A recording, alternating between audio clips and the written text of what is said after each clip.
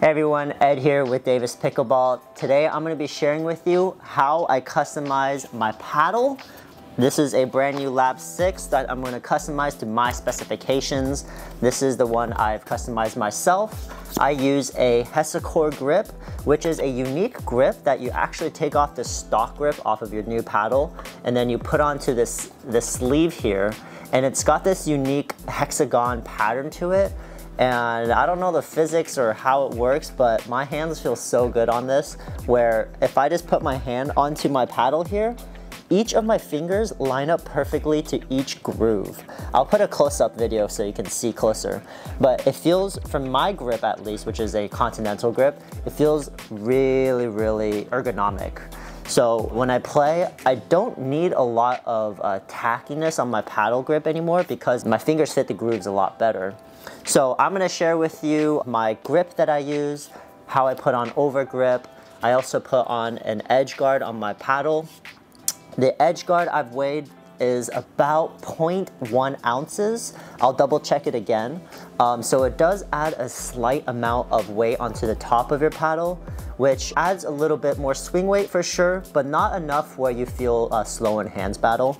So it kind of serves two purposes for me. One is to add just a tiny touch of weight for more power, but two, to also protect the paddle. I do have some tungsten tape here. I haven't really seen a need to put tungsten tape on my Hesacore Lab 6, just because the paddles, it comes usually between 8.4 to 8.6 ounces, which is already quite heavy, so I haven't really found a need to put on more weight onto the, I usually like the throat of the paddle. I might experiment with it. If anything, I might put a touch on the throat, but the sweet spot of the 6 is so good already. I don't really feel like I need to put on more weight. And lastly, I have my carbon fiber paddle cleaner here. I just cleaned my paddle this morning, so it's nice. Feeling pretty gritty. Of course, I have my new one here, which I don't need to clean it right now. So let's get started. Here we go. So first thing you're going to want to do with your paddle, it feels wrong and just barbaric, but you're actually going to want to take off the over grip. So I hate this part because Hesacore has really nice over grip and it looks really expensive, and they did it so nicely. But we're gonna be barbarians here. We're gonna take it off because I am going to put on my custom over grip with a Hesa grip. Okay, so here we go. What kind of place is this? So if you have never seen the handle of a Lab 6 yet, this is what it looks like without the over grip. A lot of paddles look very similar to this. Although lower end paddles, you will actually see exposed polymer core on the handle. But Hesacore, because it is thermoformed, they sealed it all up and it's one unibody paddle. It will not snap. It will never snap. So this is what it looks like here. So we're gonna wanna take your Hesacore grip. I have a few different ones here. So they do come in different sizes and different colors. This is a medium size or a small size. I am going to use a small size, which is this one here. So let's go ahead and open this up. This is what it looks like right out of the box here. We got a grip here. It's a kind of a rubber mold, and you can already see the hexagon pattern to it. And it comes with these little plastic tabs. These are what's gonna help you to slide it onto your handle. So here we go. I like to put it between my legs here, and it's gonna wanna go fat side on the bottom of the paddle, and then the thinner side near the middle of the paddle. So you're gonna take these tabs, you're gonna slide them in here just to reduce the friction, because it is pretty grippy, as it should be for an over grip. And then you just wanna go ahead and pull that apart and slide that in. There we go. Cool. So once you got like this first part down, it's just gonna take a little bit of wiggling to slide it all the way through down here. So just be patient with it. Use the plastic molds, the little plastic tabs to your advantage, and kind of help slide it down.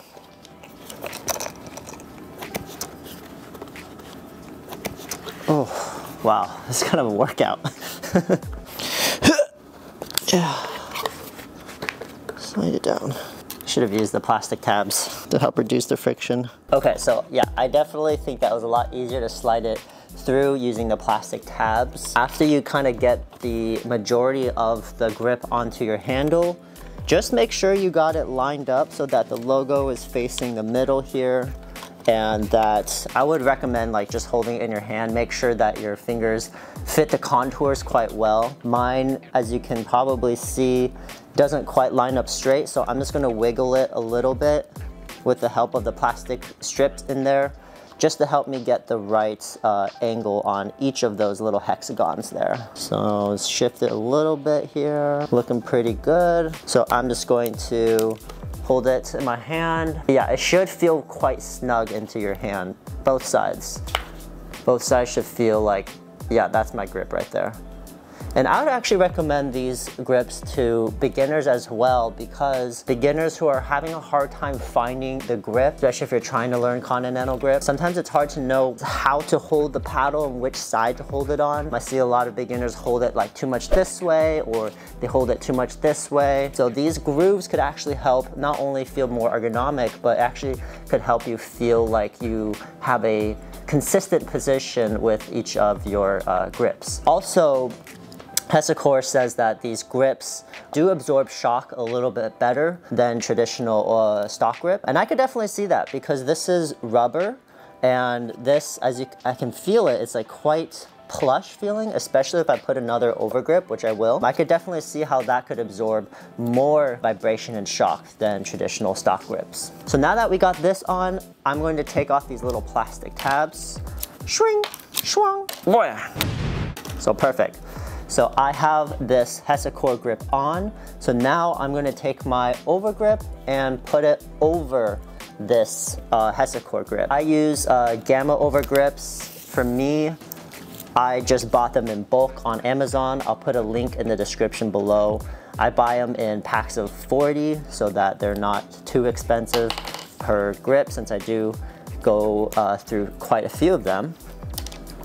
And if you want to learn more in depth on how I overgrip and my technique of applying overgrip, I have a YouTube video which I will put somewhere up here. Okay, let's go ahead and apply this here.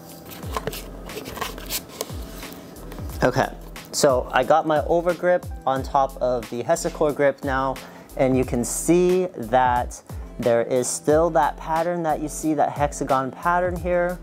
And if I want to go for my continental grip, boom, my hands perfectly fit. Each finger fits right in its correct position on that groove there. Fits really nice in my hand, both ways. Feels really good and ergonomic. I could swing, and I feel like I could really throw around this paddle here without feeling like it might slip. Not only because of the tackiness of my new overgrip, but also because of each little finger groove that I have. My thumb goes on this groove right here, my index finger goes on this groove, and all my other fingers fall right into place. Feels really, really good. So here's my ready position. Boom, forehand. Boom, backhand. Nice. So this is my Hesacore grip setup. What I'm gonna do real quick here is I'm going to weigh this paddle because I just want to make sure that even with my grip and my Hesacore grip, my paddle is going to be the similar weight of my other paddles that I practice a lot with. So here we go. This one comes out to be 8.89 after the Hesacore grip and the overgrip. So let's compare my other paddle here. This one comes out to be 8.85. So very, very close. To me, that's going to be just about my setup that I like. My last thing that I'm going to be doing with my paddle here is adding a protective edge guard, and I'll weigh this bad boy here. That is going to be 0.1 ounces. So after all this, my final weight should be close to 8.9 ounces. I do have the paper here that I still need to take off. Apply my edge guard here. I did make a short Instagram version of how I apply my edge guard, but I'll show you today. So I like to use Selkirk's edge guard. I like to line up their logo right here with my other Selkirk logo up here. So let me show you how that looks.